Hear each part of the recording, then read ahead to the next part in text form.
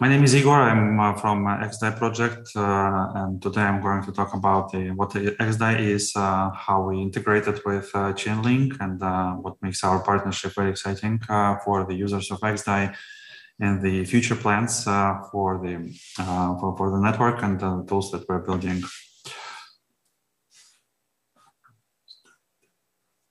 Okay, so xDai started as a community project in Berlin on ETH Berlin Hackathon back in 2018. And at that time, we tried to solve a problem, how to make payments on Ethereum, but without paying 2 tokens. At that time, we didn't have meta transactions or other ways of relaying tokens. And the idea of using a sidechain for tokens based on Ethereum, but bridged to another network was something new, right? Theoretical concept, which was already built for this type of inter-network communications, was known as Hardspoon. It was created by Jake1 back in days. But at that time, no one used this concept to bridge tokens from Ethereum and make them native tokens on the separate networks, right? So this concept is used several times later on by projects like Binance Smart Chain and some others, right? So what xDai network in a nutshell, it's a sidechain, which is a network parallel to Ethereum. We're strictly following the Ethereum roadmap. We don't maintain our fork, and all implementation of xDai is within 2 core Ethereum clients within Nethermind and Open Ethereum. To implement the proof of stake before it was implemented in Ethereum, we had to kind of make our own changes, and we wrote new consensus based on DAO principles with staking, and staking is based on delegated proof of stake, which is good for community projects where validators are known and where there is interest for delegators to stake on these validators and basically build a security for this proof of stake network, right? So the core token of the network is bridged DAI, right? So it can be redeemed one-to-one back to Ethereum, and the network is using DAI for all tokens, token transfers related to the native token. So besides it's a stable token, which is cool by itself, it's also a native token, right? A native token is easier to index, like easier to query, and easier to operate in wallets. So xDai immediately was prepared to be a stable chain with actual usage. So in November 2018, Austin Griffith from Ethereum Foundation created a burner wallet, which was used on many conferences, and that was the major use case for xDai for a long time. So what are advantages that payments in xDai can be made in a stable environment? If you think about real world business, it's always the case, right? So many businesses which are using SaaS technology, they have their volatile, let's say, shares, right? But then shareholders get advantages in that, but they provide services in stable tokens, right? So this model is very convenient for application developers, and also it helps to plan the future expenses, and usually it's quite convenient for users to operate in stable tokens. And what is also very essential nowadays, it's that the consensus based on proof of stake system is efficient in a carbon footprint, and even comparing to network like layer 1 network with lots of validators like ETH2, the consensus with a smaller number of validators, it still has a lower footprint, right, which is essential for some operations. We maintain tools for the Ethereum community used by many projects. So we maintain the full-featured open source explorer, which is called Black Scout. This explorer is used by Ethereum Classic, Celo, RSK, and many others. So that's good to have an option where sidechains and forks can install their own explorer without relying on centralized parties, right? Also, we are pioneered bridges. So our first bridge was launched in 2018, and at that time it was the first bridge which operated between 2 Ethereum networks. Nowadays, we see that the interoperability between networks is a common thing, and many networks are connected by multiple bridges. Even Chainlink validated operators are planning to be validators of different bridges. And this is quite exciting to see that what we started back in days now is used by many projects. Okay, EIP 1559 should be activated on mainnet right now, so I'm a bit nervous. So that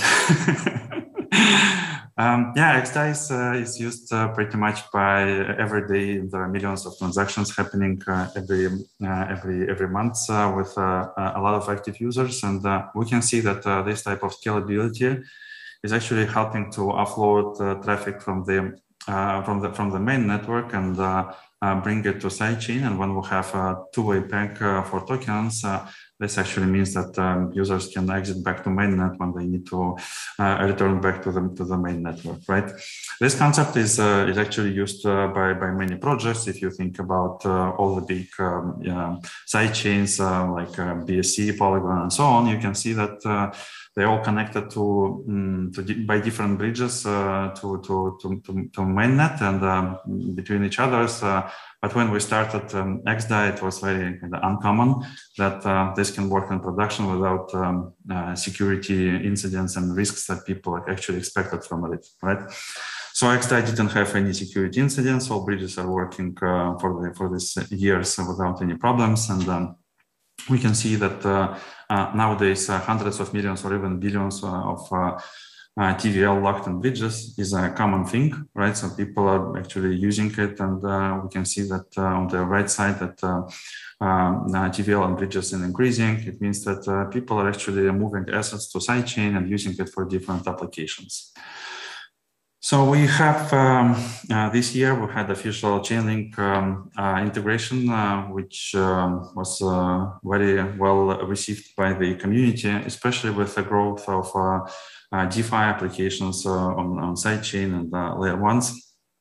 So they start to explore different scaling options. For sure, there are rollups on different sidechains, but I think that the world is going to be multi-chain, right? And there are some opportunities for xDai to catch attention of the developers, right?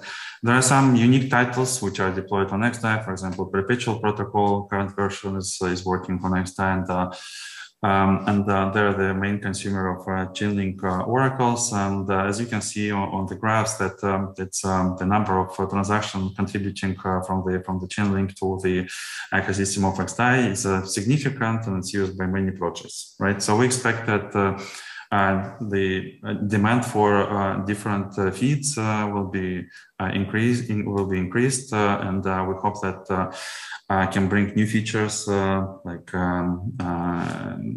randomness and additional feeds. For example, now we have requests for feeds between physical real-world fiat assets. So we hope that this can be delivered by Chainlink on xDai and other sidechains.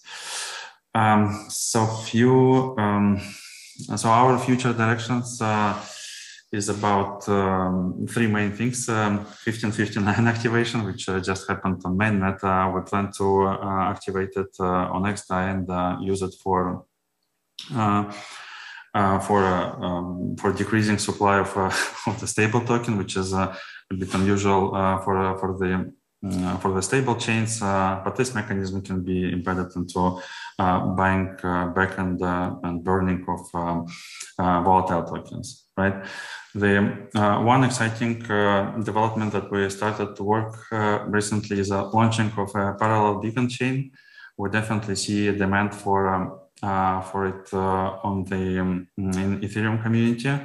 There are many, like one Ethereum community saw the impact of Kusama network to Polkadot community. Many projects are trying to call themselves as like Kusama for Ethereum. If you look into some narratives of rollups or sidechains and so on, you can see that many projects are trying to be like a sister chain for Ethereum. But till now, we don't have such example. And because Ethereum community is much bigger than the Polkadot community as for now, right? We expect that as we had a boom of sidechains 2 years ago, right, when we saw demand for the scalability and when concerns about POA and POS consensuses of those sidechains became less important because we didn't see like enough security risks or incidents from the core infrastructure, but more from applications deployed on this chain. We see that the demand for EVM chains growed a lot, right? You know, there are hundreds of EVM compatible networks, and we can expect that we'll see more and more, right? So what is the obvious direction for all these EVM chains? You know, right now we have a London hard fork. The next hard fork will be more focused on embedding Ethereum into the ETH2 beacon chain, right? And what is called the merge. So we expect that during these preparations will be added some, how to say, customizations specific to EVM migration. And for other EVM chains will be two choices, right? Just to follow Ethereum roadmap in some form and be prepared to be merged into ETH2 or launch your own ETH2 sidechains or find different consensus algorithms, right? Or stay in ETH1 ecosystem for a long time. So far we didn't see any significant development into launching a parallel beacon chain. So we decided to start it, and so far we had an agreement with several parties from the Ethereum ecosystem and plan to launch a parallel beacon chain while keeping the same kind of security mechanisms as in Ethereum, but using different staking token, maybe optimizing it for different thresholds of finalization, right? So it will be good to see these parallel chains as a playground for the future model of including EVM chains into this model, because as we know that in Polkadot, let's say there is a mechanisms for auctions on the to become a parachain, the relay chain, but in ETH2 ecosystem we don't have these options yet, right? So it will be good to see implementation of auctions to be included into the parallel beacon chain by these parallel chains, right? Because for them it will be easier to start this process. So that's what we are working on beacon chain. We are happy to start this initiative with Gnosis and DepNote and Nethermind and some other partners, and welcoming everyone who is interested in participating in parallel beacon chain to be a part of this interesting journey. So the last but not least is what we're working on is in privacy preserving transactions. As you can see that there are not that many options for keeping privacy preserving within the Ethereum ecosystem. There are definitely projects like ZK Money and Tornado Cash, but I think that we need more privacy solutions, and also privacy solutions integrated into the EVM chains and infrastructure around them, right? So what we're trying to do differently, so we plan to integrate our privacy solution, which is based on zero pool technology, into the bridges. So when Alice transfer to Bob through the bridge, they can select an alternative receiver, and this receiver can get the required amounts from the pool, not from the Alice herself. So from the Charlie who is observing this transaction, this will be there is no connection between Alice and Bob on different sides of the bridges, right? So also this opening interesting possibilities for cross-chain communication. If you have several bridges connecting to one network, and these bridges have several similar assets. Let's say they have like different chains. This can users can deposit tokens on the Ethereum side and withdraw them, for example, on xDai side, right? Or they can withdraw them from BSC side, right? And the idea of this pool that it's located on one network, but withdrawals can be from different network, and bridges and computations within this networks will help to facilitate these transfers. So what I want to say here that privacy preserving should be multi-chain, and when we think about relaying of private transactions, we will see multi-chain hops between different networks and different protocols, and that's something that we are very excited to work on. I think my time is up. Thank you very much for listening, and very excited to be a partner of Chainlink and continue to working together. Thank you. Thank you so much, Igor. Such important work happening there on xDai. So we really appreciate everything so far.